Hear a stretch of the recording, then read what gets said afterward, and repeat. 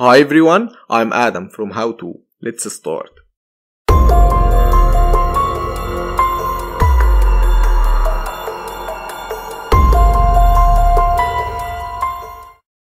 Eyedropper tool play is very effective and awesome, and it is also very funny.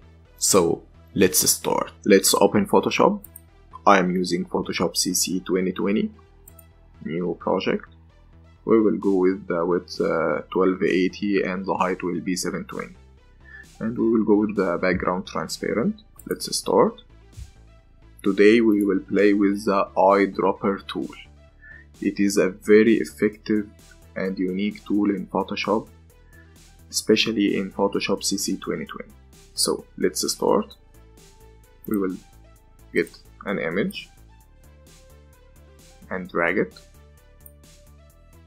Okay, as you all know, it is just pick the color, or we can hold and go and change the colors, and it changes our foreground color.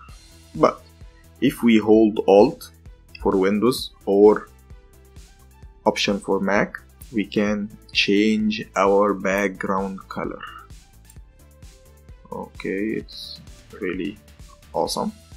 Okay, or we can hold Shift for Windows or Shift for Mac to make a color selection. In oldest versions of Photoshop, the maximum number of selection is 4, but in Photoshop CC 2020 it is 10. It's very grateful and very awesome because we got each point we select its RGB colors, so it's awesome. Now we can go and choose the color sampler tool and clear them all. So great. Now we'll go again with the eyedropper tool, and there is a feature especially in Photoshop CC 2020 which we can small that page and hold, as we can see, to change our foreground color. That's awesome.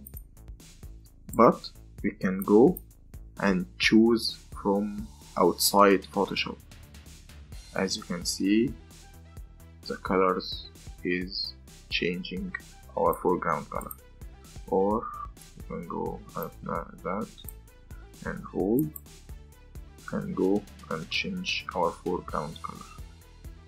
That's great. Also we can do it by holding Alt for Windows or Option for Mac and change our background color. That's great.